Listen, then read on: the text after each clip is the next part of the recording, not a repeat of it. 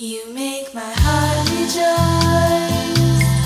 when I hear your still small voice whisper teaching and promises,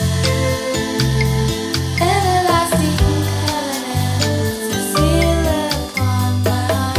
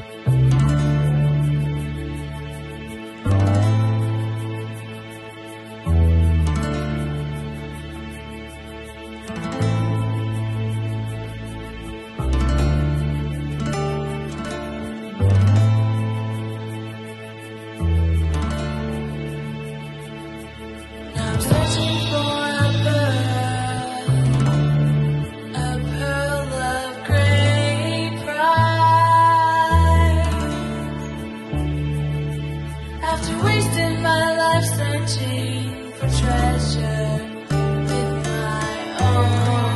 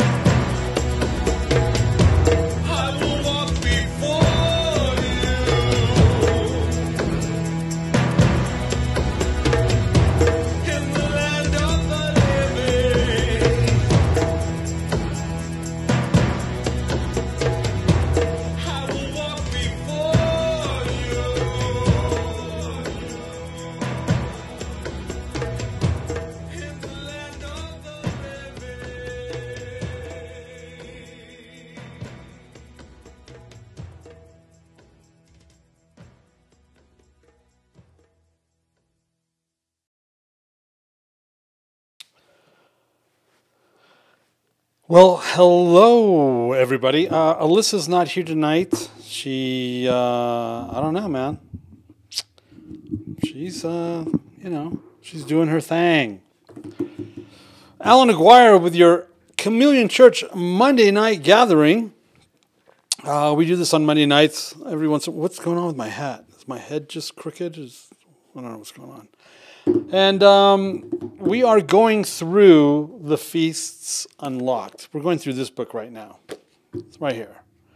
And we are, I think, in chapter 5, Feast of Firstfruits, Feast of Weeks, the Omer count, 2 of 4. Yep. That is what's going on. Session 18. Everybody ready? We good? It's like we need a flight plan, one of those flight checks, pushing all the buttons and ground control to Major Tom. I'm sorry. Yep. Okay, Father. Oh yeah, Father. Hey. It's Monday. Yeah, it is. It's Monday. Did you watch 2 Minute Warning this morning? I don't know how long I was going, and I was muted. And then I'm like, oh, unmute. You guys don't know, huh? Because none of you watch it. It's Monday. That's right, it's Monday. All right, here we go. You guys ready? Raise your hand. Everyone's good to go? All right, here we go. Woo! Resurrection Sunday. So this book came out in 2018. That's like 6 years ago. And this is the first time we've been through it. And we started it when we started it. And who knew? I didn't know. Now, by the time we got to this part, Resurrection Sunday, it would be like the day after that whole goofy thing that happened over the weekend. Yeah. Hey, did you, if you give to this ministry, then you watched the prophetic points that my wife and I did on Saturday. If you don't give to this ministry,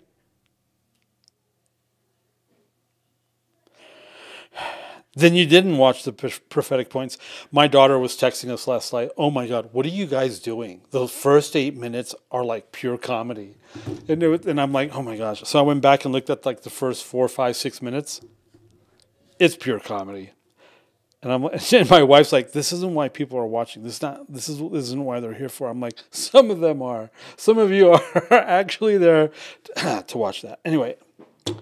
Yeah. All right. Let's do this thing. You guys ready? Let's go. Thank you, Father. Appreciate what you do for us and how you do it for us. All right. Yesterday is what Romanized Western Christianity called Resurrection Sunday. That was yesterday, and we are actually going to talk about it today. So then, what about this Resurrection Sunday sunrise service stuff? Again, the resurrection, Feast of Firstfruits, is not a Sabbath, nor did it occur on Sunday morning, as we have already explained with the biblical texts. Roman Catholicism, as we have already seen, presumed the authority to change the narrative and taught that Messiah died on a Friday and rose early on a Sunday morn. We have clearly shown the error of that idea with the actual biblical narratives and timelines. Let me show you how and what does observe a sunrise service in Scripture. In the 6th month, while Ezekiel sat in his house with the elders of Judah during their Babylonian captivity, Ezekiel states in chapter 8 of his book that the hand of ADONAI fell upon him. A form that appeared as a man stood before him, and below the waist of this form was fire. And above the waist of this form was what looked like bright, gleaming metal. Oh, man. This form reached out with what looked like the form of a hand and grabbed Ezekiel by a lock of his head. Potentially dreadlocks, right? I mean, a lock of his head means that anyway. It's not a braid, it's a lock of his head. This is not a lock of hair. But is it a clump of hair? I always go with the whole dreadlock thing. All right. So what looks like a hand from this fire metal gleaming thing reached out with what looked like the form of a hand and grabbed Ezekiel by a lock of his head. The Spirit of God lifted Ezekiel up between heaven and earth, and he describes being taken to Jerusalem by visions of God. Ezekiel is taken and shown the north face of the inner court's gateway, where the image of jealousy that provokes jealousy was seated. The glory of God that Ezekiel had previously seen was also there, and instructed Ezekiel to look north. Ezekiel sees the image of jealousy at the entrance north of the altar gate and is asked if he could see what was being done by the house of Israel, the abominations that were taking place and the acts that were driving the glory of God far away from his very own sanctuary. We don't really know, I don't know, what this image of jealousy is or what it looks like. But what we do know is that it's not a good thing. God is literally being driven away, driven out of his own sanctuary by what is being done by the house of Israel, the abominations that were taking place and the acts that they were doing. Ezekiel is then taken to the entrance of the court where he sees a hole in the wall. He is then instructed to dig. Ezekiel begins digging at the hole in the wall, revealing an entrance. Again, Ezekiel is instructed, and he goes in and witnesses the vile abominations taking place and committed there. Ezekiel obeys, and he sees engraved on all the walls every form of creeping things and loathsome beasts, along with all of Israel's idols. Standing before these demonic engravings are 70 elders. How many elders did Moses have in the desert?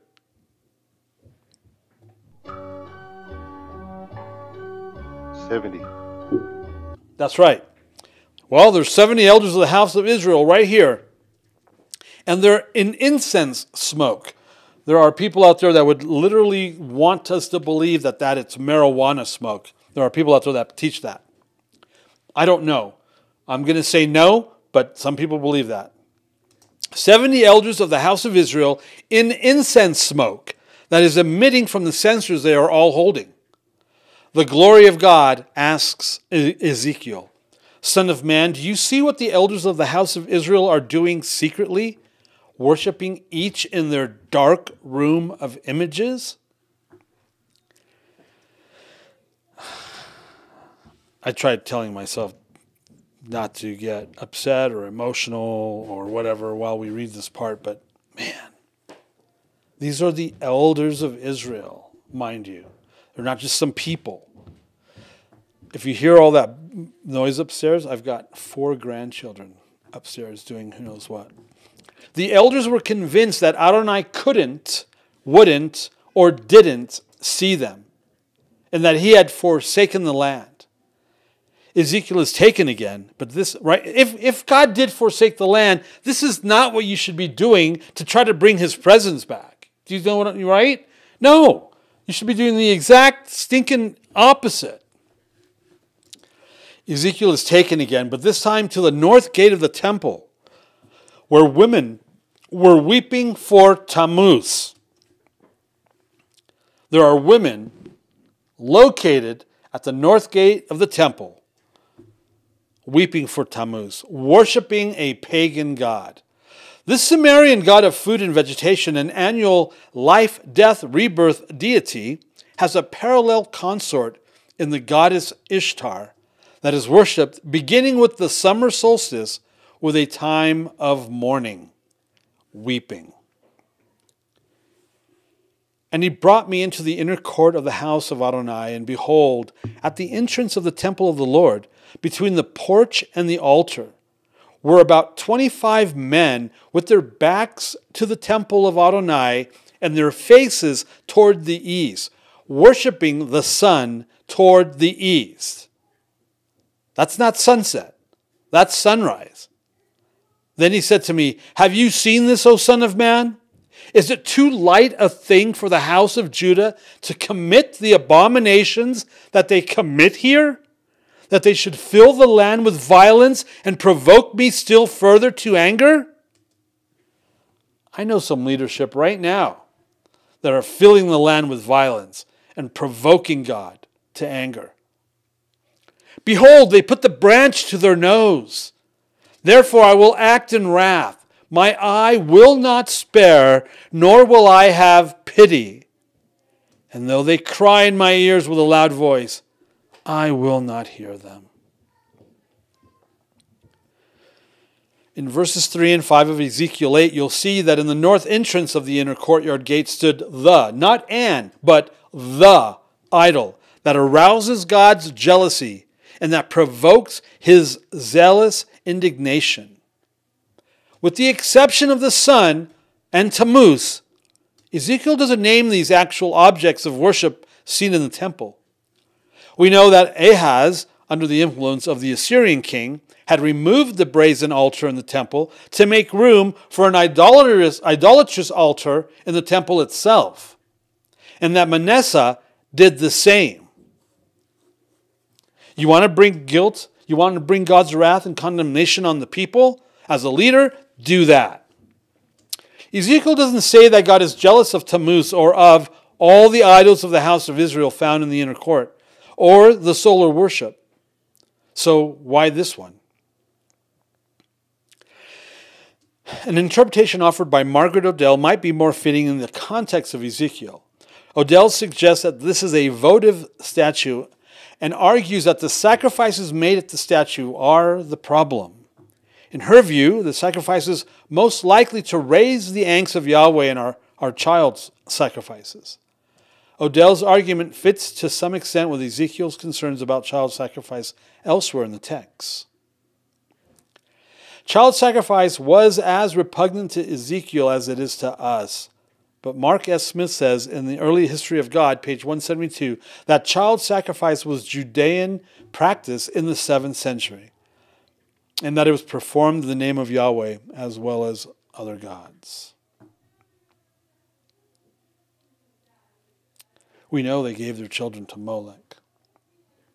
How do you get to that point where, as a people, you give your children as an offering to Molech, to a pagan deity, a Canaanite deity? In the inner court of the temple, the house of Adonai, at the entrance were about 25 men with their backs to the temple of Adonai and their faces toward the east, worshiping the sun toward the east. Further study will show that this sun worship occurred predominantly at sunrise. Here's your sunrise service, and that's a lot of perversion occurring all at the same time in the temple and its adjacent courts. You should also know that some scholars believe that the Catholic Church of the Nativity in Bethlehem is built over a cave that was originally a shrine to Tammuz. All right. Continuing in Ezekiel 9, we find what happens to these idolaters. 6 men.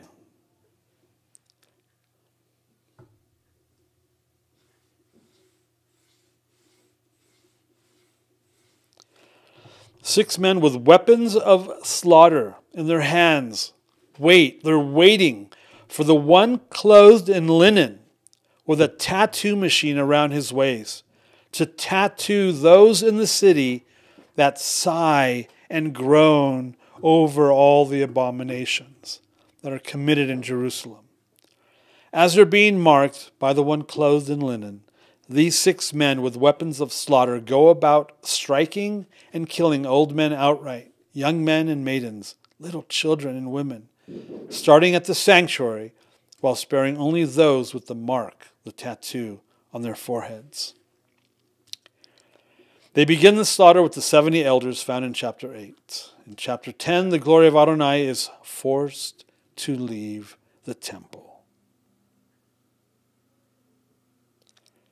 In the same way that these elders in Ezekiel were convinced that Adonai couldn't, wouldn't, or didn't see them, the Romanized Western Church would have us all believe that because of Jesus, this new covenant, the perversions we have committed and continue to commit against God's word, Jesus incarnate, and his commandments, Torah, as Christians, will go unpunished. Because you see, Jesus has become our license for lawlessness. It doesn't work that way. Jesus and his covenants only work with our volunteered repentance, and no one is repenting of these perversions, just like Israel. I've posted the following a couple, 2 or 3 times since I've written it, and it really triggers Christians.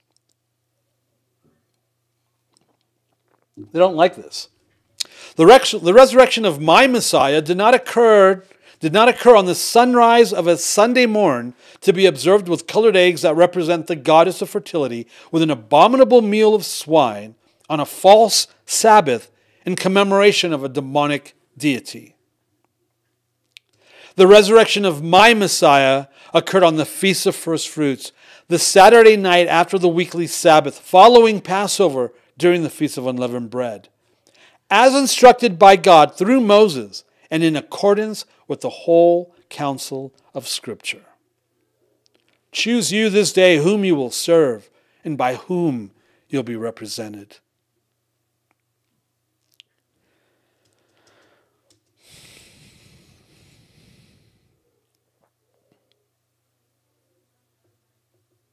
So this goofy thing just happened this weekend.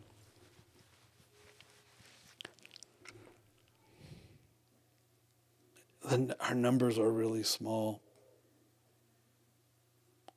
I was going to bring this up tomorrow. We saw posts of people doing Passover on Thursday night because it's before Good Friday when he's going to be crucified.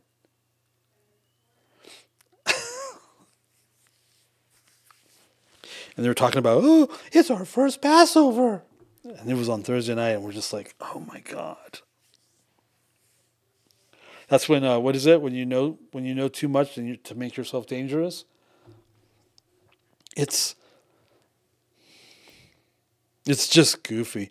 I mean, I understand why they would do it, because they don't know what they're doing. They don't know. But, yeah. I actually wanted to take a break here simply because that stuff really upsets me. What we just read really upsets me. It just gets me all riled up. It gets me very angry and upset, and it's like Phineas, I just want to go around taking care of business. Oh, man. Okay. All right. Foo by you.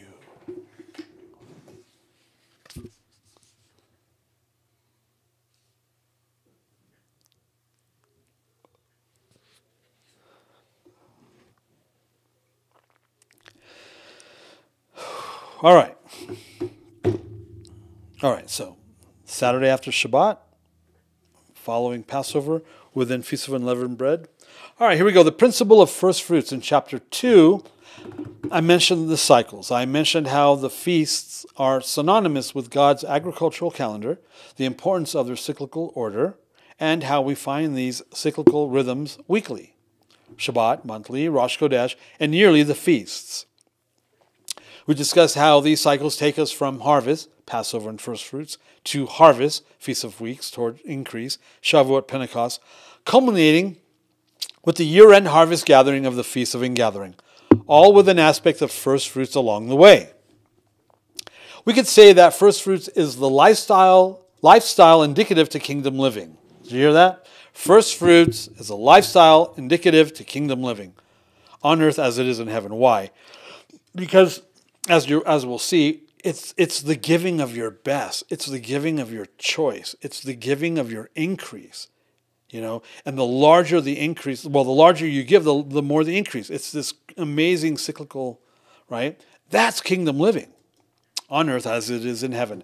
I also stated that this ever-forward yearly momentum of further up and further in speaks to our lifestyle participation.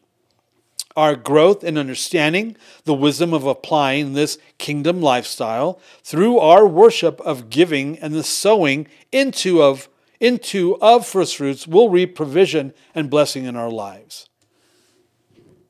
First fruits is spiritual in nature, intended to produce a kingdom mindset in us, just as Torah is spiritual in nature, exposing sin, cultivating obedience, and in turn intended to reap kingdom blessings, fruit in our lives. This act of honoring God with the first of what you receive is all about his cyclical rhythm of increase birthed out of your obedience to his word. My son, do not forget my teaching, but let your heart keep my commandments. For length of days and years of life and peace they will add to you, and I am banking on that. Let not steadfast love and faithfulness forsake you. Bind them around your neck. Write them on the tablet of your heart, so you will find favor and good success in the sight of God and man. Trust in ADONAI with all your heart, and do not lean on your own understanding. That's the only part Christians know. They don't know what came before that or after that. Well, except for this one. In all your ways acknowledge him, and he will make straight your paths. Be not wise in your own eyes. Fear ADONAI and turn away from evil. It will be healing to your flesh and refreshment to your bones. Honor ADONAI with your wealth and with the first fruits of all your produce. Then your barns will be filled with plenty, and your vats will be bursting with wine. Did you see the formula? Don't forget his teachings, Torah. Keep his commandments, Torah.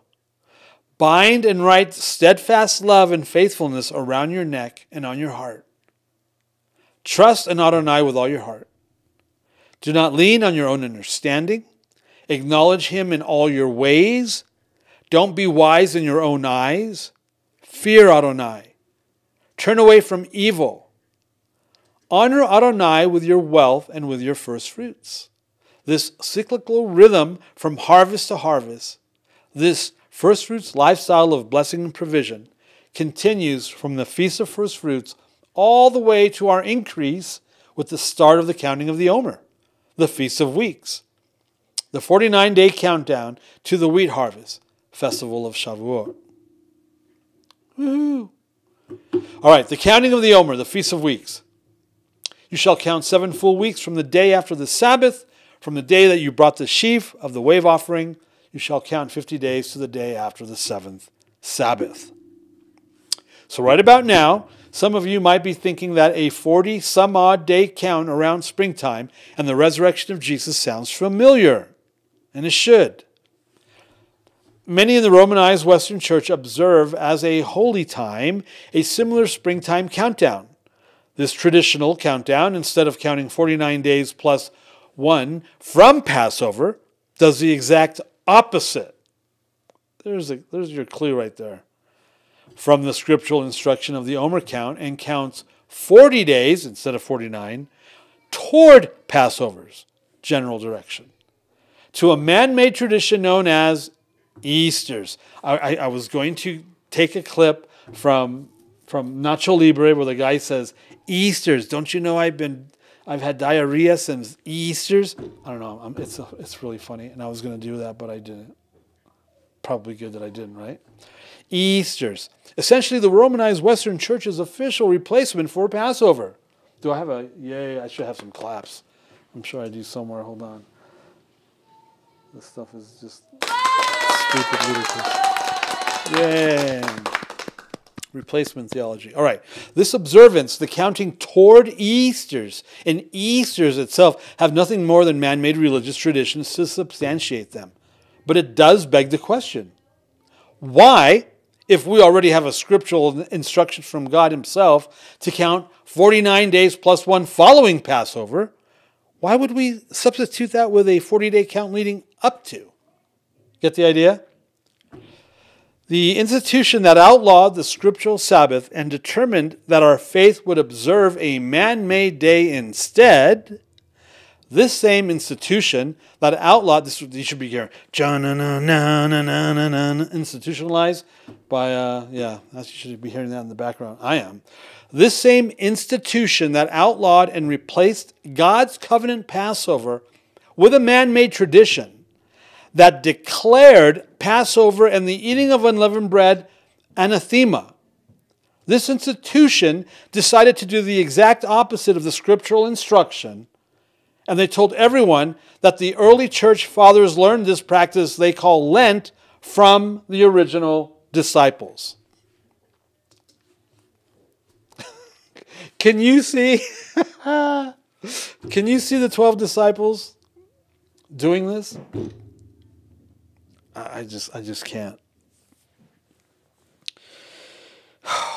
Okay, the festival of which we read in church history under the name of Easters in the 3rd and 4th centuries was quite a different festival from that now observed in the Romish church, and at that time was not known by any such names as Easters.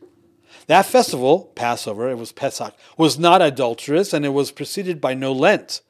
It ought to be known, said Cassianius, the monk of Marseilles, writing in the 5th century and contrasting the primitive New Testament church with the church of his day, that the observance of the 40 days had no existence so long as the perfection of that primitive church remained inviolate. Oh, interesting.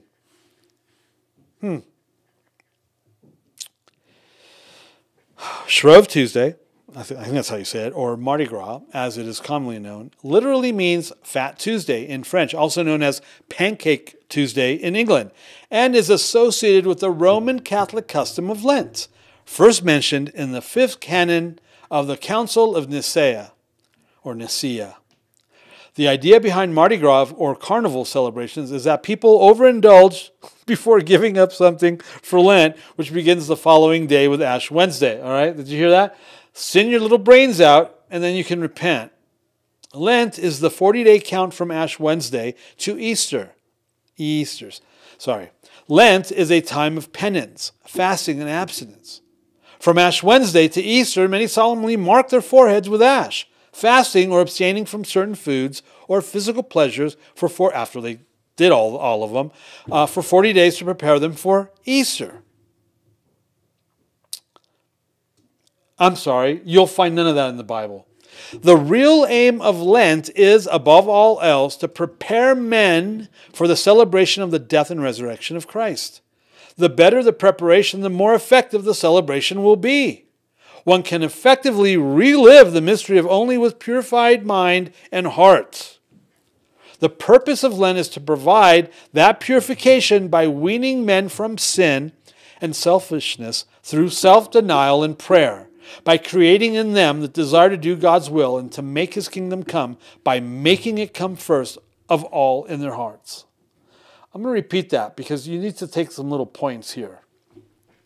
The real aim of Lent is, above all else, to prepare men for the celebration of the death and resurrection of Christ. The better the preparation, the more effective the celebration will be. One can effectively relive the mystery, death and resurrection, death and resurrection of Messiah, only with purified mind and heart. The purpose of Lent is to provide that purification by weaning men from sin and selfishness through self-denial and prayer, by creating in them the desire to do God's will and to make his kingdom come, by making it come first of all in their hearts. Sounds good. It seems sincere, but it has absolutely nothing to do with anything other than man-made religious tradition and the usurping of Scripture. But wait, doesn't basic Christian belief tell us that there's nothing we can do by works to purify our hearts and minds? That no number of works can wean us from sin? That acts of self-denial can't provide us with purification, a desire to do God's will or make his kingdom come? Yeah, they do tell us that. And it begs the other and obvious question. Why not just do what God actually instructed if you're going to bother at all? Well, that answer should be perfectly clear. This Lent stuff isn't Jewish. Coming from the Anglo-Saxon lekten, meaning spring, Lent originated in the ancient Babylonian mystery religion. Yeah. I need that Tom Slick. Yeah. The 40 days abstinence of Lent was directly borrowed from the worshippers of the Babylonian goddess. Oh, what goddess? Ishtar? Babylonian goddess is Ishtar, Ashtra. Yeah. Among the pagans, this Lent seems to have been an indispensable preliminary to the great annual festival in commemoration of the death and resurrection of Tammuz. There's that name again.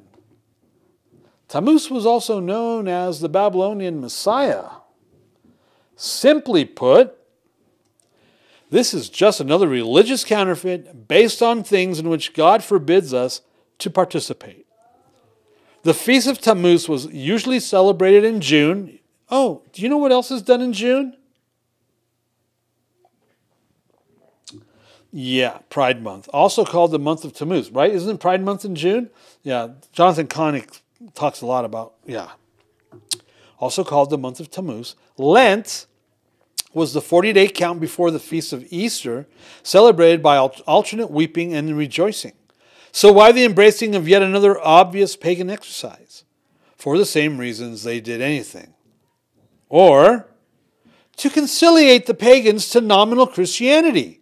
Rome, pursuing its usual policy, took measures to get the Christian and pagan festivals amalgamated. And by a complicated but skillful adjustment of the calendar, it was found no difficult matter, in general, to get paganism and Christianity, now far sunk in idolatry, in this as in so many other things, to shake hands.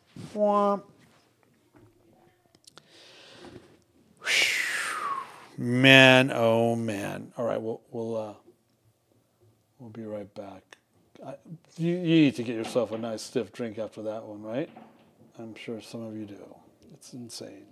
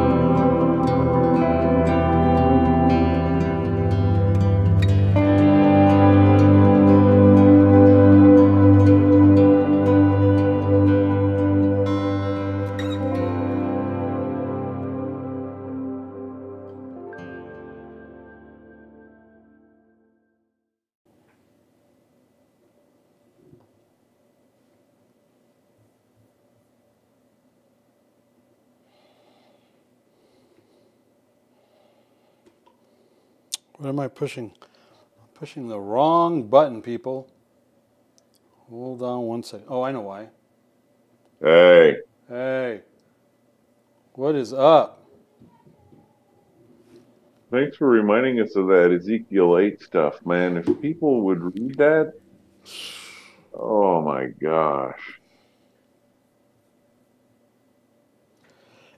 It's just so disturbing. It's so disturbing what we just read. It's crazy. You know? I agree. And I like your little Easters. Easters. I mean, I it's Nacho Libre. It's just I love how important this message is and how we have like half the amount of people that I know of here. It's just always telling, right? I mean, this is so important because this permeates the majority of faith, the majority of people of faith, this permeates their lives. You know, as subtle as it is, I mean, this is like, oh, okay, but if this is actively going on in their lives as part of their faith profile, it's going to like spread. Like, remember the Blob? Who remembers watching the Blob? Remember that thing just kept growing? Same idea. Oh my gosh. All right. Jason, how the heck are you? All right, I'm sorry, Doug, are you done? Sort of. Well, don't leave. I'm sure you have more for later. Yeah, no, that was really rude, Alan. I mean, the man was trying to share. Well, your analogy of the Blob, two things, and I'll be done. You know, they're coming for us, man. You know, we're going to be doing what we're supposed to be doing, following Scripture, following truth, and the Blob is coming for us. And I think you're making light of all of this is really, for me too, the only way to deal with it, because if I didn't make jokes about it, I'd be, let's just say, a little on edge. Yeah. I mean, I'm having these crazy conversations with my daughters. They're like, what the heck? You know, because they know what's going on. They have discernment. Not only do they have discernment, but they can see what's happening is not good. And they're like tripping out because it's like, you told us this was going to happen. It's like, it's happening. And it freaks me out to look out the window and see that it's happening, you know?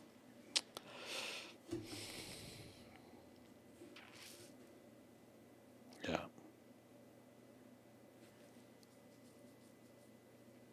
The Blob. So that who could guess that the Blob was prophetic? What kind of prophetic utterance did you have the other night, Alan? The Blob. Steve McQueen. Right? Oh my gosh. Crazy stuff. All right. Thanks, Doug. Appreciate it. Who's next? Who's going to take this opportunity to bless everyone listening tonight? Who wants the blessing? Okay. Full of volunteers. I see how it is. I bet Leanne would have something to share.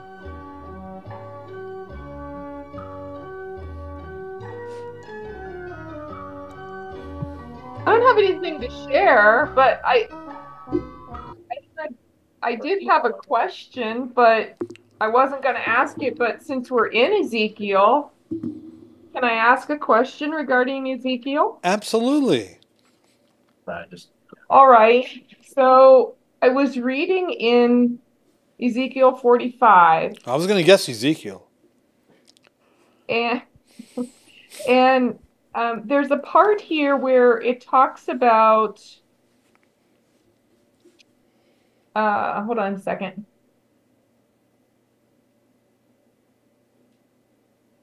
In the Ezekiel 45, verse 18. In the first month, on the first of the new moon, you are to take a young bull, a perfect one, and shall cleanse the set apart place.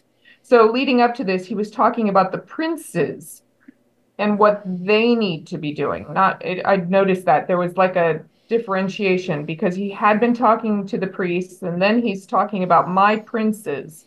They won't oppress my people anymore, that sort of thing. I guess that's the first time I've ever noticed that there was anything unique that needed to be done on the first day of the biblical year. So it's the first Like- day. It's the first day of Abib on Rosh Chodesh, and there's a bull sacrifice involved. Yeah. So that's not actually in Leviticus 23. It's not actually a thing. So it must be something that they were used to doing traditionally. It was maybe part of their a religious tradition of some sort, because Okay. it's not actually in the scripture to do that. It's not in one of the feasts. Because if it was, it'd be in my book. Just kidding. Well, it says, "Thus said the Master Yahovah," or that's how it is in this version, and then it's in quotes. It says in the first month. So Can you read the whole? Can you read? Can you put that one verse in context?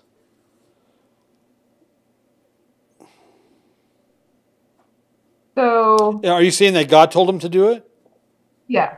That's what it sounds like. Yeah. Right. Thus said the Master Yahovah, in the first month, on the first of the new moon, you are to take a young bull, a perfect one, and shall cleanse the set apart place. And then the priest is supposed to take some of that blood of the sin offering and put it on the doorpost of the house, and on the four corners of the ledge of the slaughter place, and on the posts of the gate of the inner courtyard. And then he goes on to say to do the same thing on the 7th of the new moon for anyone who makes a mistake or is foolish. And you're supposed to make atonement for the house. And then he gives the instructions regarding Passover. I just was like, it Right. just jumped out at me that was like the first day of the Right. year. So Well, the first year's coming up. right. And so I'm like, hey, are we supposed to be doing anything? Yeah. So- So it looks like it's a pre-Passover ritual cleansing. Yeah. A little bit of feast of Day of Atonement is in there as well. Yeah, They are in Babylon, aren't they? Still at this point. I think so. But it's not an actual mandated observance or instruction. So it sounds like it's just something he's telling him to do. Does it say what year it was? Um, Because it doesn't end with perpetual, perpetual in all Right, your right. generations, right? right. Right. I know what you're talking about. No, I haven't seen that. I mean, and I need to go back because honestly, this kind of just picked up from, it was like the Torah reading for the week, Right. and I felt like it just kind of picked up, and I'm like, well, I feel like I need to go back and Yeah, it's Really a good one. It's an excellent odd. question, but it sounds like it's just something they were supposed to do at that point. It's not like, again, it's not in Leviticus. But even if it was, none of us are Levites, yeah, and we can't sacrifice anything. yeah. But apparently Okay. Israel was supposed to do something on that day of that month in that year for cleansing. It's very, very similar to atonement. Yeah, that's what I thought. I just had never And noticed. And a Passover precursor because they're putting it on the doors of their homes. Yeah. It's like a combination of both almost. Yeah, Well, it does say the holy place, though. Yeah, it so does.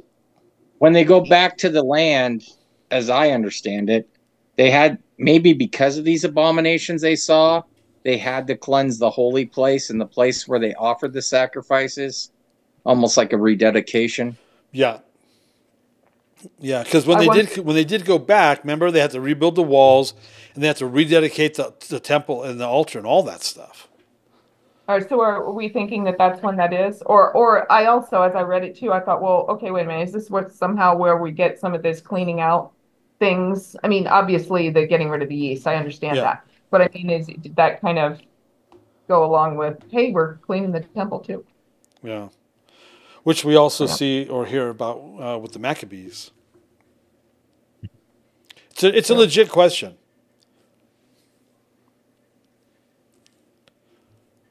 Well, thanks, Jason. That was my thing for today. I'm sorry, what? I said, thanks, Jason. That was my thing. I did have something sitting here, but I'm like, oh, well, we're in Ezekiel. Our okay. teacher Frank's jumping on the bit, isn't he? Look at it. Frank wants to go. "Rah!" He wants to come out and say something. "Rah!" But Frank. one quick comment. I mean, if they were coming back in uh, at a point where they had missed out on the Day of Atonement, it's possible. I'm not saying with any kind of authority that this would be the case, but you know, Michael Heiser, in speaking of Leviticus, that a great deal of the sacrifices aren't about sin. It's about making a place that he will dwell in. Mm-hmm. And so if the flavor of atonement is in these acts, it could very well speak to that purpose, was that it would be that it would, so that he would be in or have a place to dwell in, and they could then start the proper practice of observance. So, I mean, Well, seems like it might be what we talked about tonight, though, also speaks to there was a place where he could not dwell because of what was being done. right. So, yeah. Well, would not. I think, he Well, would dwell in those places. True. yeah, and I think I mean, the translation is a sin offering. The better translation in Hebrew is a purgation offering. And if we're talking about purging the place, that would certainly line up. Oh. Good point. But not purgatory.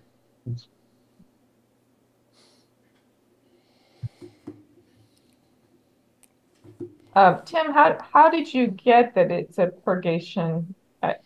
Do you have So when you study the Hebrew, I spent some time studying the different offerings. What the church calls sacrifices are really more of offerings.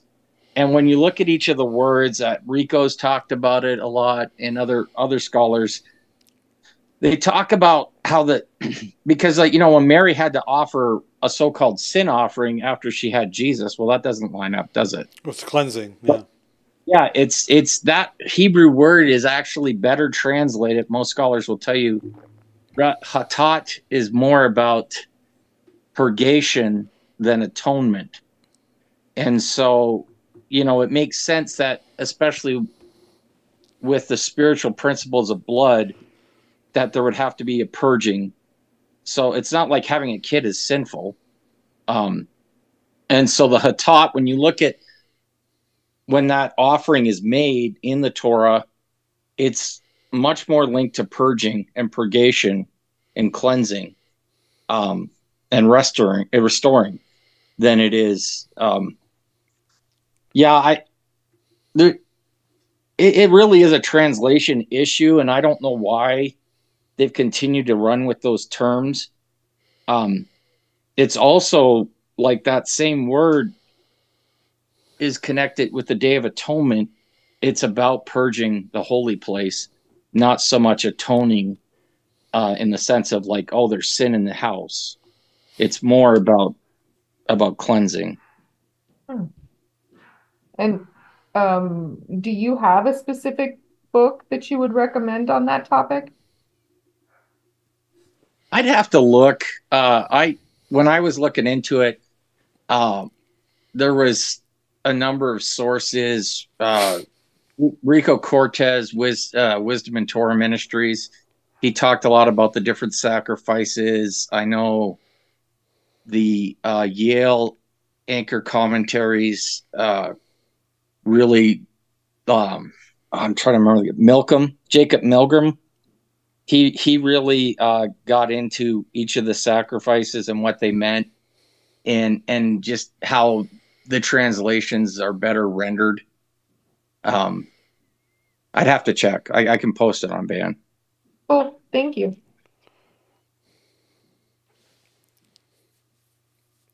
We're just really hung on this idea of, in the Christian church, that all the sacrifices had to deal with sin. I know. And it's actually almost none of them did. So that's just a concept that has crept in that, and that's where a lot of them oh, because of Jesus, all the offerings are done away with, and yet we still see Hatat, Mincha, and all that stuff being done in Messiah's temple. So, you know, if you look at all of Scripture, it's a better context, I think.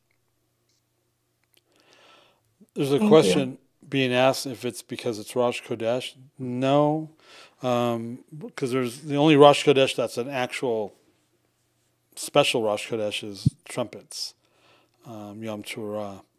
I think it's just a side thing that God's telling him to do then and there at that point. Good question, though. Great question. Thanks, Liam. Denny, any thoughts while we have the focus on you guys? No. Okay. Just wanted to ask all the questions tonight. So okay. They're leaving now.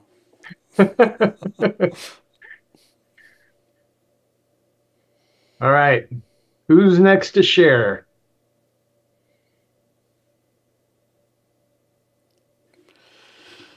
It's Monday. And it is. It's a fact. It's a fact, Jack. All right.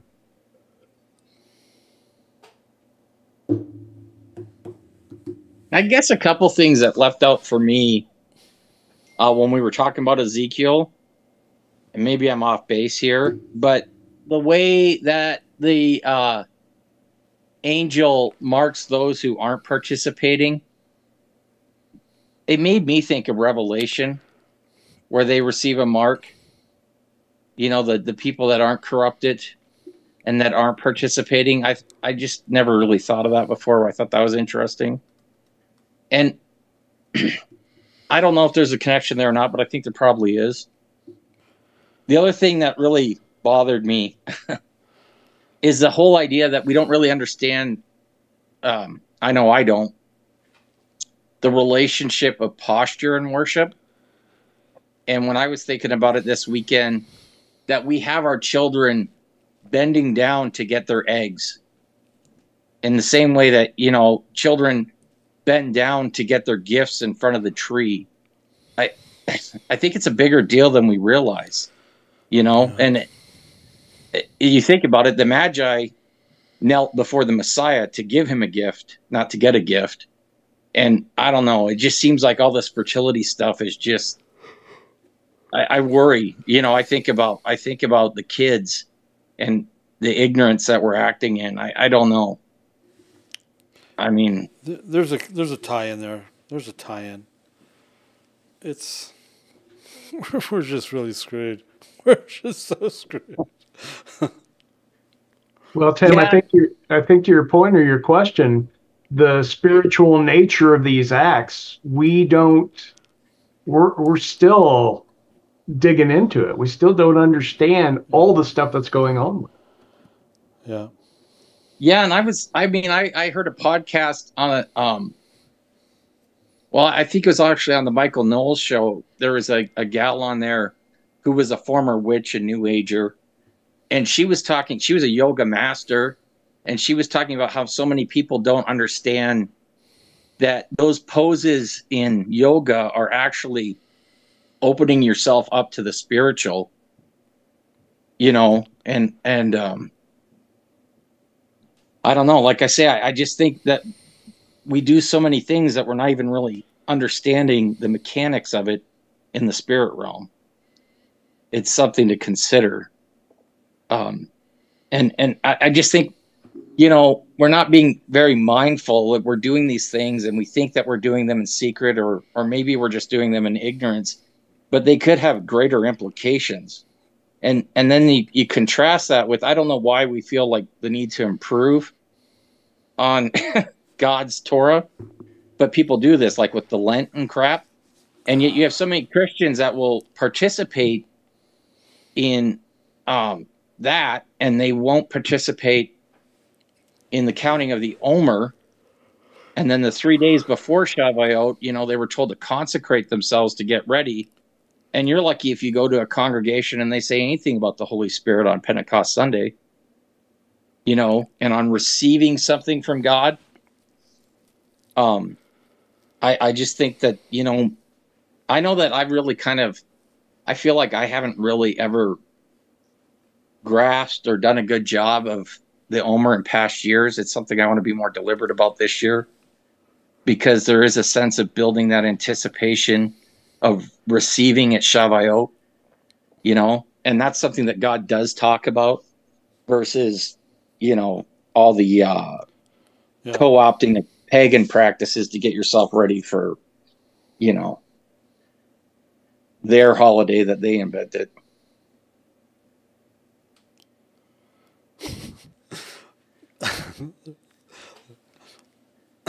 I'm sorry, I just read a comment. We might have a Muppet on board.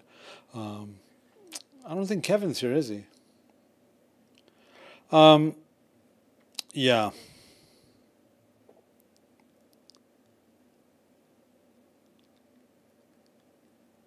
Yeah, the majority of stuff that goes on is, well, like we talk about all the time, the physical is a manifestation of what's happening in the spiritual, whether you know it or not. See, regardless of whether you know it or not, regardless of whether you understand it or not, and regardless of whether you believe it or not, doesn't mean it's not true.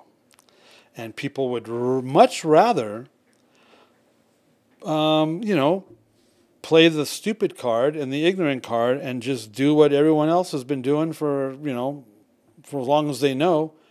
You know, that's not called seeking out your own salvation with fear and trembling. In fact, it's the actual opposite of that. So, yeah. So I guess I have to give up my hot yoga class from now on. Start with the mat. Start with the mat. I have another quick thing. You know, if you don't worship the right way, you don't have near as many pals. I have no friends. Yeah, it's crazy. When you look at that Ezekiel passage, pay attention to how much physical is going on there in relation to these practices. Turning and facing and kneeling and all that stuff. Yep.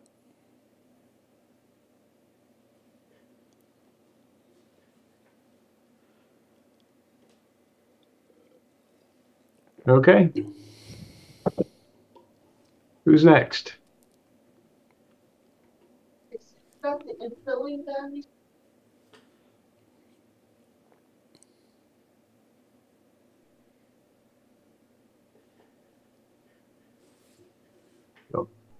Don't make us start picking on people. No, man, I'm ready for an early evening. Go get some dinner. Oh wait, Cynthia unmuted earlier. I forgot. Hey Cynthia, I saw that. Okay.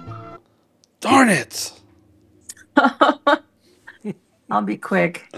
So the word repugnant, you know, I've read this, like I've said, I've read this several times, and this section was so icky to me this time. I know, right?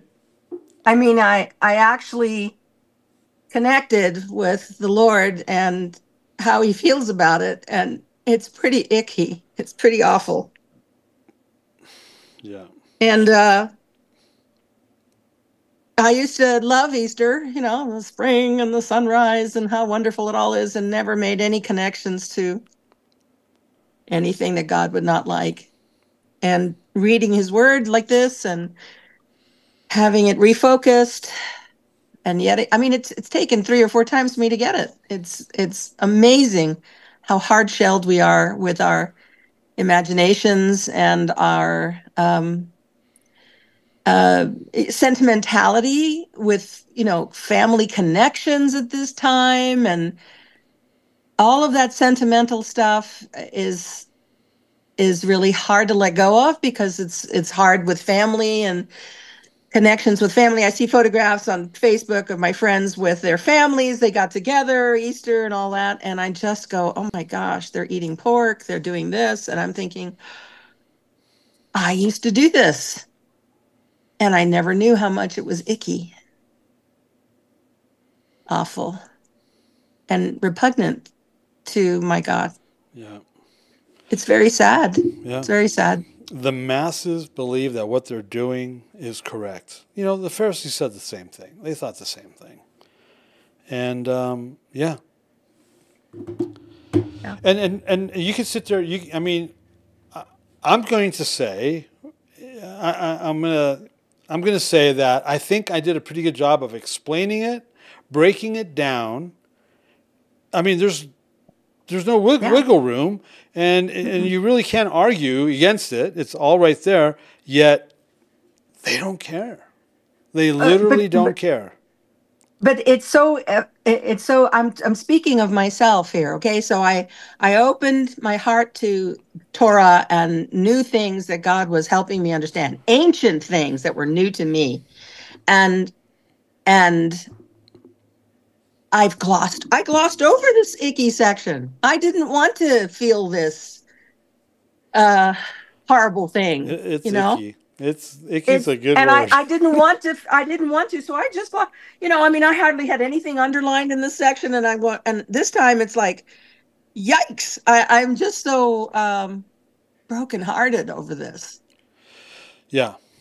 It was tough. I mean, so I transcribe everything on a teleprompter app, and so I and I'm like going through this particular piece, and I was just like, oh my gosh. How am I going to get through this, Because it makes me so angry, because these are the leaders of Israel, the 70 elders. I mean, you know what I'm saying? It's like these guys it's not that they don't know better. Right. You can't say, oh, well, they're supposed to know better. No, they do know better. They were convinced that God was no longer looking, listening, or involved, and they decided, well, we're going to do this instead, And so anyway, and so it was really hard to go through yet again, live with all of y'all. That's my texting right there. Because it is like you said, it's very icky, and when you get to the part where 6 guys are set aside to go and kill everything that isn't marked.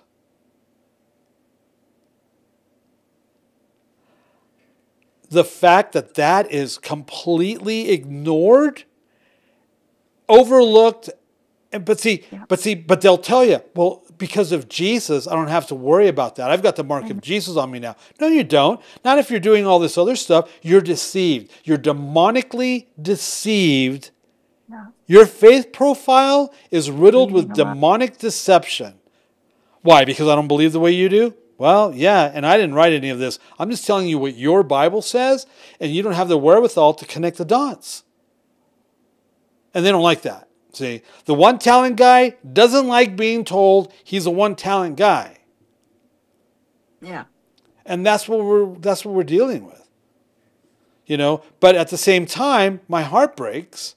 It's hard for me not to cry because I see faces. I have names and faces that coincide with this stuff, And yeah. For some reason, the deception is really thick on these people. They if they even understand what happened to Israel, they can't or don't believe it could possibly happen to them.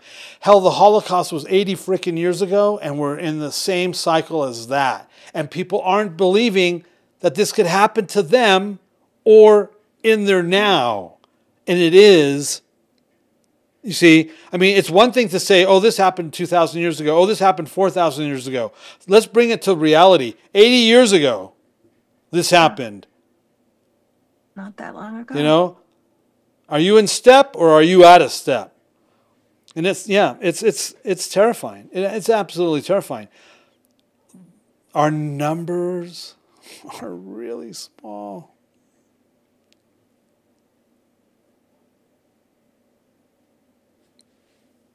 I have to do some real searching in my heart, because why do I understand this? It isn't just for me, obviously, but how do I make this part of my life? Right. I'm practicing the feasts, and I'm reading Torah and doing Torah and what have you, but I don't think that's all it's for, is for me. Well, it can be. I mean, it's so that you know how to worship him the way he desires, the way he demands to be worshipped. And deserves to be worshipped. These people are, what we just read in Ezekiel, they're not worshiping him the way he demands to be worshipped. They have their back to the temple. Yeah. They have Baal altars in the temple, Ashtoreth. Their full-blown paganism is inside their temple, inside their church. And the fact that Christianity can't understand, won't understand, are absolutely, completely, willfully ignorant to the fact that they have the same pagan altars and idols inside their churches. No, we don't, Alan. Okay.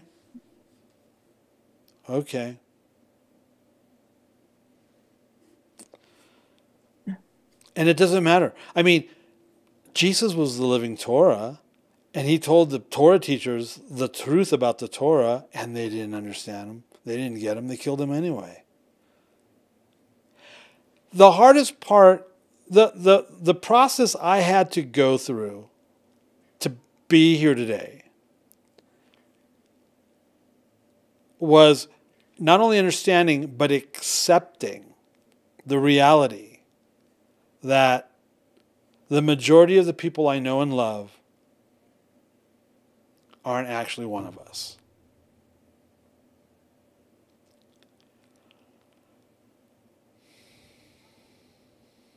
Based on the scriptural narrative.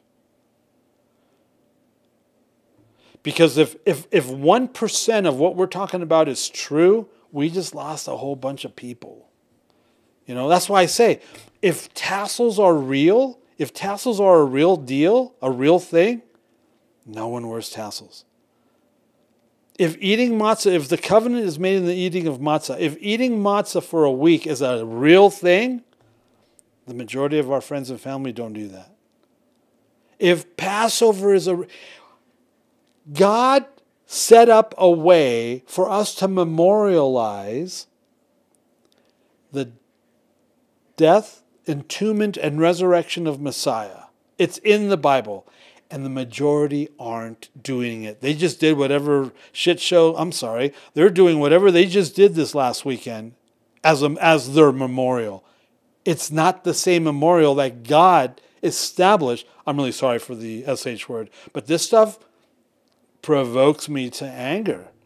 It provokes me to righteous indignation.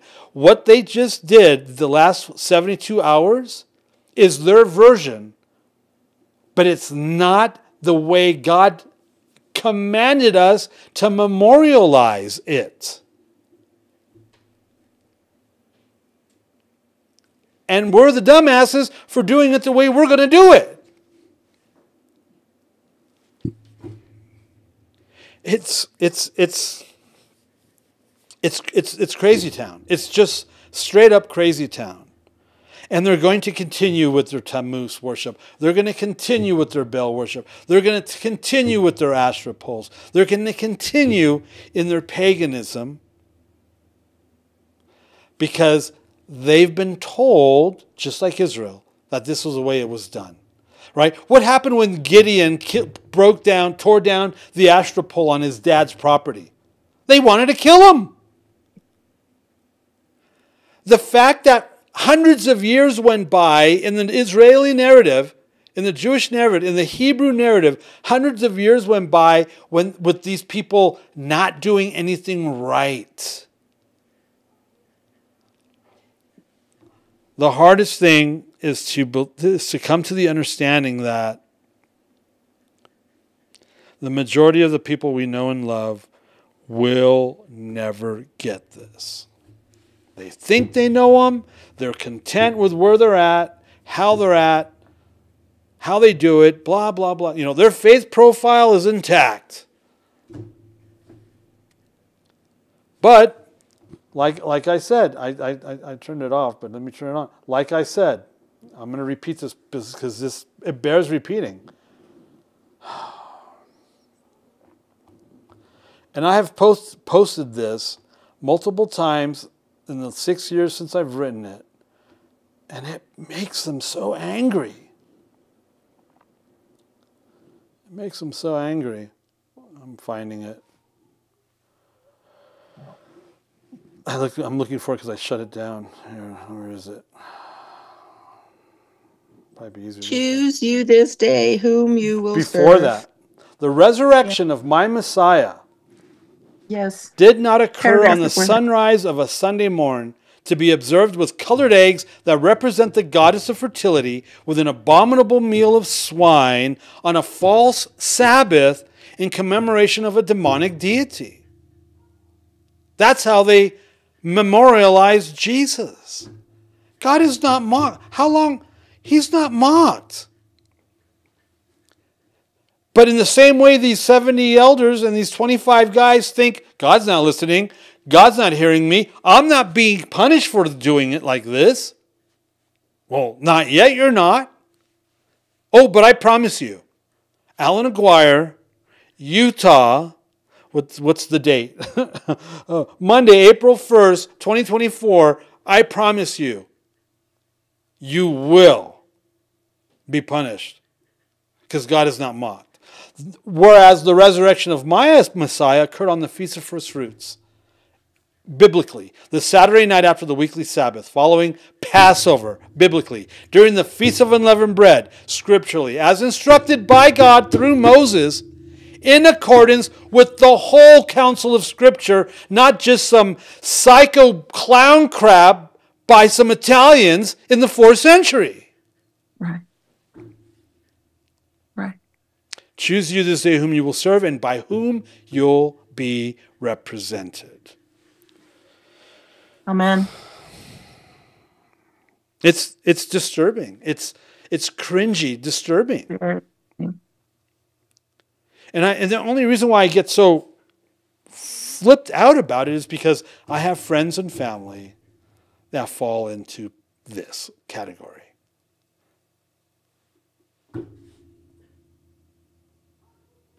We all do. Yeah. We all have friends and family that we're weeping over. Yeah. It's crazy. And they, you know, right? And what's to say about the Matrix? They will die to defend their Matrix.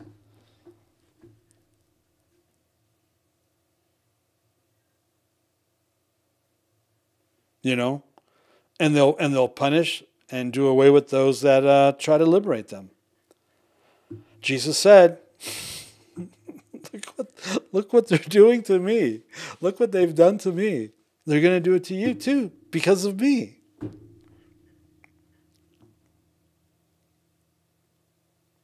Because you know what? You know what's more important than the scriptural truth of what we're talking about? Egg hunts for their children in church. Okay. Knock yourself out, man. Knock yourself out. Cheers.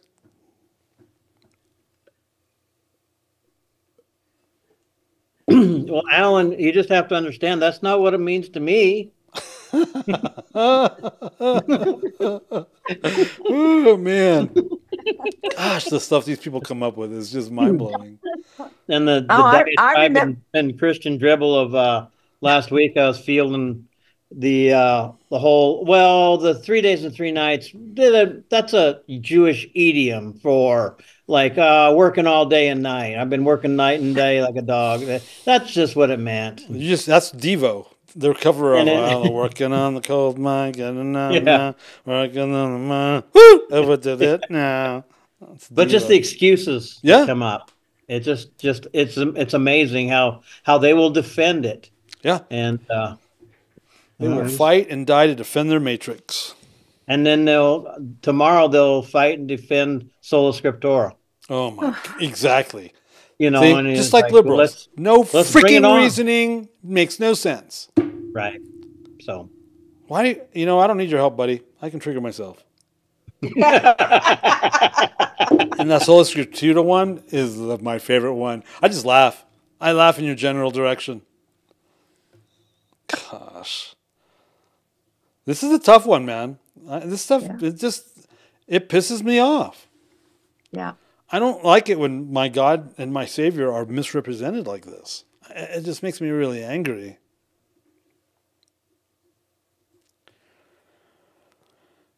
Well, and the 3 days thing is so important, and they don't get that. Like, hey, man, it's 3 days, 3 nails, and 1 way to God. Yeah, I knew that. I had the same thought. But no, the thing that killed me is that, so in that scripture in the reading tonight where Yeshua appears to Mary and says, "Don't touch me yet. I haven't ascended to the Father." 3 days. He had to do the 3-day thing. He didn't go and present his blood in the heavenly tabernacle until the 3 days were completed.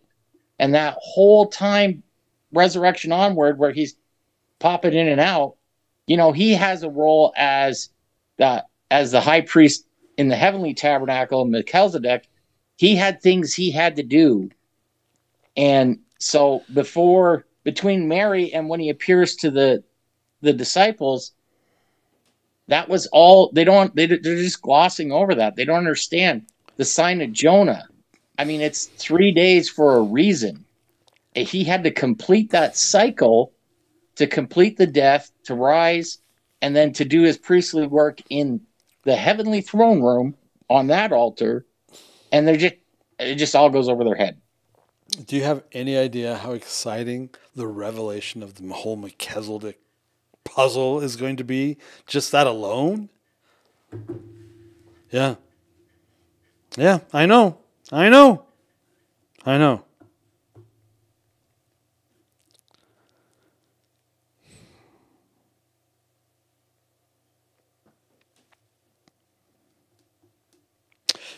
What makes it tough is, here's what makes it tough for me: the amount of demonicness surrounding this subject that man has just willfully and willingly brought into the equation. It's mind-blowing. Jerusalem is one of the most demonic places on earth. It's his very heart. And that place is a freaking nut job place, man. It's just, man.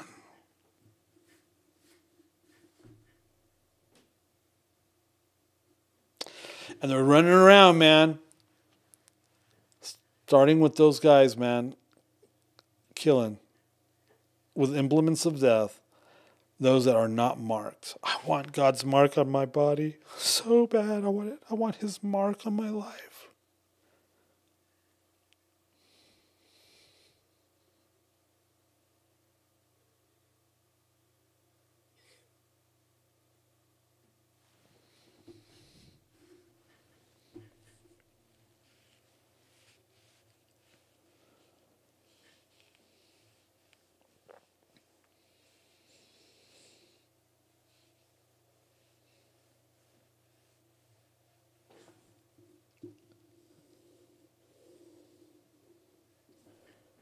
And it doesn't say that the person wearing linen is an angel. I think it's Jesus, personally.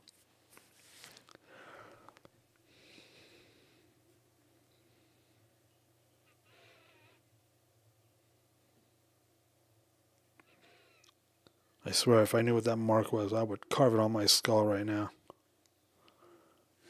It's not important. I think it's important. It's important to me. I want to be known by him. I don't want there to be any confusion, any doubt.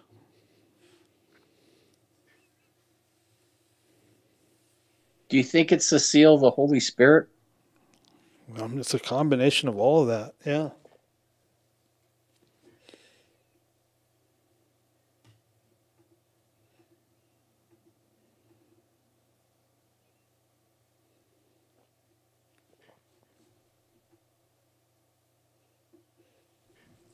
You got this, Jason? I need to go get a grip.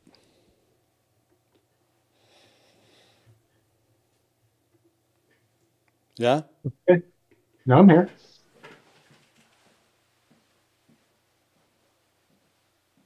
Okay. He's gone. So let's talk. No, just kidding.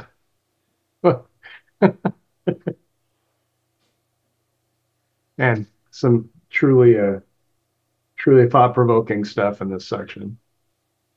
So who else has some thoughts on tonight's subject? That's extremely thought-provoking. Did I step on someone? Nope, it was just me trying to acknowledge you. Thank you. It's been really hard to stay face forward because I want to cry as well. I had a conversation with a friend of mine that's been a friend for like over 50 years. Her husband is a pastor, and they don't understand why the church is dying. And I'm thinking, are you preaching the word? And when you're telling me that you're going out for your ham dinner and you're doing Easter and you're doing all of these things, you're doing the same thing that the world is doing. So when I see the differences between how we view the scriptures, this group I'm talking about specifically, like listening to Cynthia and Tim and you and everyone, and Alan talking about, I want that mark of God. Well, we're writing that mark, I believe, as we live in the word that God, our lives are written in the Lamb's Book of Life. I think that's also the word. Now, there may be an actual mark on us, but I think that we're creating that mark by our obedience, our understanding, our doing, because the other people that are around me that are in Christianity, Christendom, whatever, they don't seem to get it. I don't know if they don't pray for the wisdom, they don't pray over the scriptures, I don't know. And not that all of us here have it perfect, because we don't either. But it just seems like I say things to people and it's like I get a really blank stare. Like, what are you talking about? They don't even know that part of the scripture exists, let alone anything else. And it's like, it seems so above their pay grade. And that seems awful to say, because God said, it's simple enough for a child to understand. So what has happened to these people, it's like there's a force field around them that they just don't seem to get it. Now, is that all of the sin and disobedience around them that, we need that big hammer that Alan carries sometimes to get through? It's that Second Thessalonians thing, man. It has to be, right? Yeah. So it's just it's saddening and it's maddening all at the same time. And I'm looking at my girlfriend and I'm like, I just see this like, whoa. And I'll say things, I'll say small things to her, like, do you know you're the righteousness of God? You're just not a sinner saved by grace, And she looks at me like, and I'm like, because that's all they think about is this whole sin thing. And I'm like, okay, you wake up every morning and you just are a sinner then. Well, then what did Yeshua die on the cross for? And why are you celebrating this Easter thing? I don't know. It just boggles my mind, but it's very, there's so much compassion in my heart for these people. But then on the other hand, sometimes they make me very angry because it's like you just want to shake them and wake them up and say, excuse me. And, we all have family and friends that are like this, and that goes without saying. But yeah, this is I don't know. Do we mimeograph this off? That tells you how old I am, mimeograph. Do we mimeograph this off and like hand it to them and say, read this? It's right there. I don't know. But it's tough. I mean, Imagine how Jesus felt, right? I mean, he's walking around, looking around, going, "Oh my God." I mean, "Oh my Father." I mean, right? I mean, he had to have been tripping out. I mean, isn't that why is that why he ran off into the mountains by himself in the middle of the night just to go, ah? I think the most poignant, and if nobody's seen The Chosen, they need to watch it. But the most poignant thing was when he sent them all off, and he knew what was going to happen to them That later dinner, down the road. when they asked him, "Wait, are you saying that we could probably die?" And he's just sitting there going, because he knows that everybody in that freaking room is going to die except for one. I couldn't handle that. I lost it. I just like broke down. I can't even think about that right now. But anyway, that's like, whoa, and we're kind of feeling those same ways towards our friends and family, which is why we're trying hard to, break through to them. And my friend, I said, do you think that your church would watch The Chosen? I said, like, have a movie night and just go get The Chosen on DVD or whatever. I said, because it's one of the most poignant things that would kind of lead them. They're Methodists. I don't know what Methodists do, but man, they're like way far removed from the Baptists. And these people used to be Baptists. And I'm like, oh, okay, whatever. Yeah. So I don't know.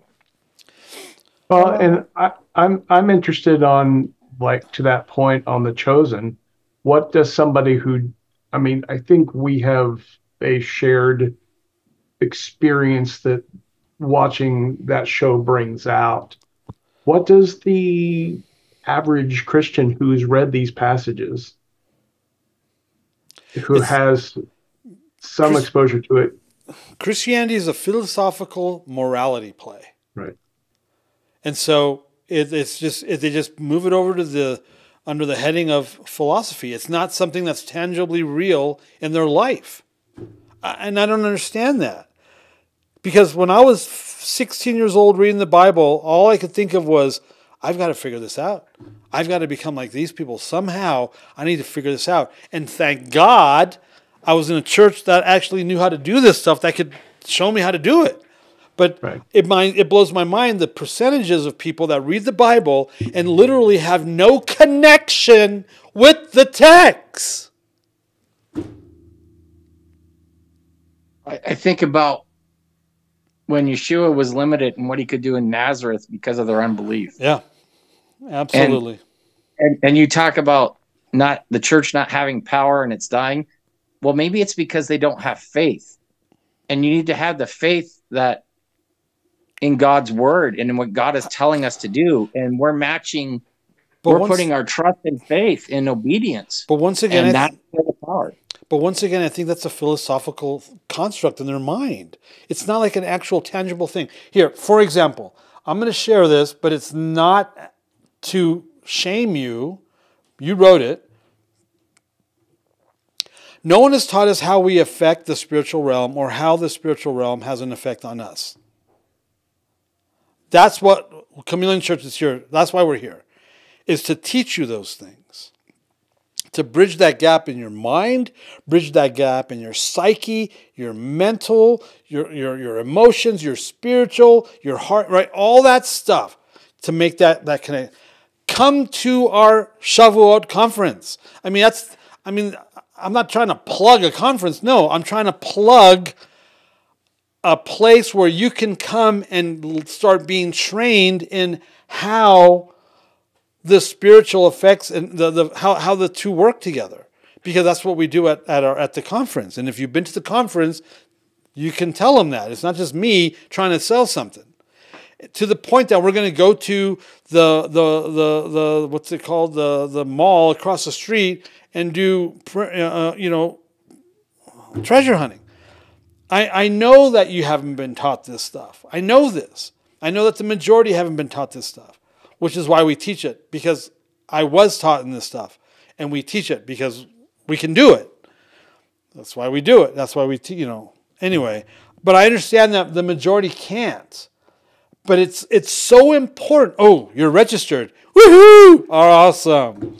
It's so important what we're talking about and what you're saying, Kaylin, because I don't know how you do this thing with any amount of success without these pieces. It's impossible.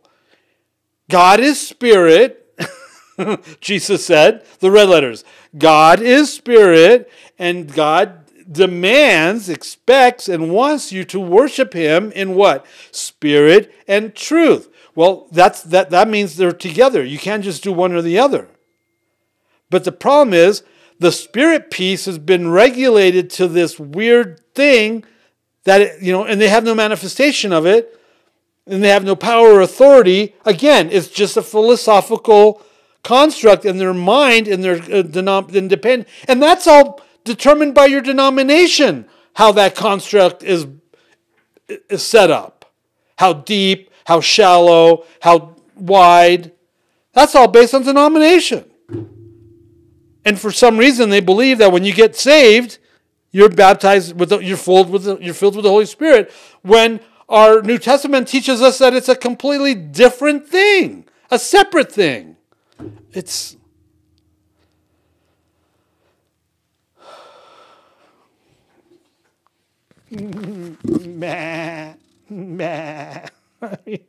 oh my gosh.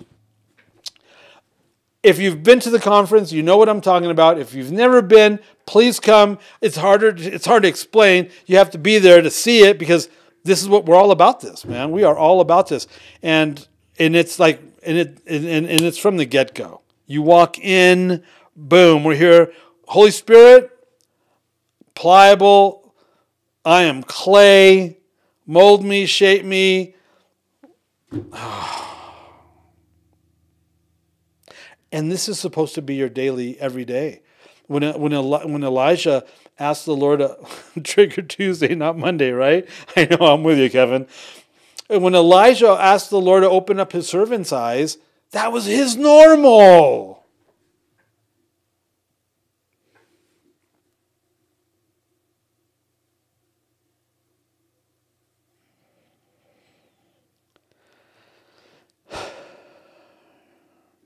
Awesome. So looking forward to seeing you, Kaylin Hess. And I'm there. If I'll be up, I'll stay up till as late as I have to discuss these things, to explain, answer questions, whatever. I mean, it's more important that you come and get and squeeze every last bit that you can out of us that are there to teach, to show, and to as Zen samples. It's more important than sleep. Remember, Jesus said, "Can you guys wake up, dumbasses, and pray with me a little while? Do you not understand? Do you not see or feel what is happening at this moment? Oh, he looks, and then right. I just saw the Passion with my grandkids. Oh, he looks scared. He looks afraid. Hello." That was their first clue to stay awake and intercede and support. Oh man. That was strike two, Alan. What did I do now? Well, you used the word dumb twice now. What did I say? Dumb. Dumb or dumbass? Okay, what's the second part? Oh, I'm sorry. I won't talk anymore. Hey, Alan, we'll make you do a charity thing for every time you use coarse language. $20. That's not coarse language. You want to hear coarse language? I'll give you some coarse language. No, I think we should just go no holds barred, but turn that into a drinking game. You know, oh my gosh. When I hear somebody use coarse language, I feel icky, and I'm like, oh my God. But I don't. That's not coarse language. I don't think it is either. But if some people are offended by that, hey, then they're in the wrong place, man. Yeah, if that's what you're going to focus on and not everything else, you're part of the problem. Yeah, that's me. I mean, it's getting tough to withstand this. Why did you think you was you? I'm just talking in general. If I want to talk to you, Jason, I'll say, "Hey, Jason." Okay, fair enough. Oh my gosh, Christina makes the rules. It's true. She's not here right now. She pops out of nowhere. Did you guys watch? Well, you guys watched Saturday Morning, right? Oh my gosh, those first 6-8 minutes. Oh my gosh, my wife is awesome. It's the only reason I watch, Alan. What's that? It's one of the biggest reasons I watch. I love it. It's so funny, right? It's like our daughter was dying. She's like, "What is wrong with you? What is?" Well, the two old people have been left alone with a camera. Oh my god! It's just family. It's wonderful. It is see my just family family. leaders be family to me. Yeah. But you know what? My kids can tell you that's been their life, their whole lives. Ask them. So all three of our kids will be at this year. Our oldest will be here. None of you have met her, so man, she's awesome. Pick their brains. Is it really true that you guys grew up like that? Oh man. Yeah, I have no doubt. There's enough video evidence of that existing out there. Oh my gosh, there is, huh? Uh-huh. Even ABC caught it. Yep. Oh man. Internationally renowned at this point. Whatever. That would be a major coup if we could get the other half of that family here. Oh my god. That would be that's not good. Those people are that's bad. Oh. Yeah, No. Those comment sections are a trip for sure. We could exercise them. Good luck. Oh, man. Yes. If we haven't scared you already, come to the conference so that you can meet Jesus. Yes. Oh, man. Yes. And sometimes he tries harder than others to get you to meet Jesus. But you know what's awesome? I'm looking at the picture of you guys. All of you have a testimony from coming to the conference, and it's a good one. It's an awesome one. That's like so. It's so rad. It's so rad. It's so rad. It is. Yeah, I highly recommend if you can go. Take the opportunity, make the way there. It will be it'll be worth your while. If anything, you get a good glimpse into some of what's brought us all together, just in community, and that's really, as I think everyone is figuring out, that's pretty indispensable and virtually irreplaceable in our local communities. Yeah. So having this opportunity and getting that taste of fellowship that we know, hopefully bring back how to foster that in others and how to bring them to a better understanding or a more full expression of his truth in our lives.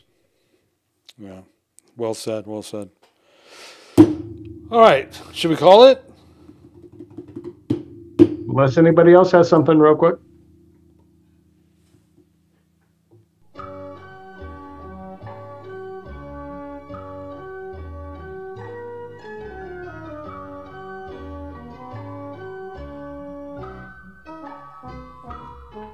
It's Monday. Hey, thank you for making me laugh, and thank you for your hearts. Thank you for your desire for the Father.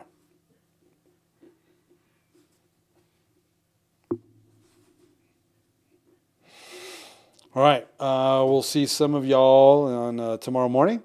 We have a thing called the Chameleon Church Show, 8:45 a.m. Central, where we have no idea what we're going to talk about, but we'll talk about something. Good night. All right, thanks, everyone. Ciao.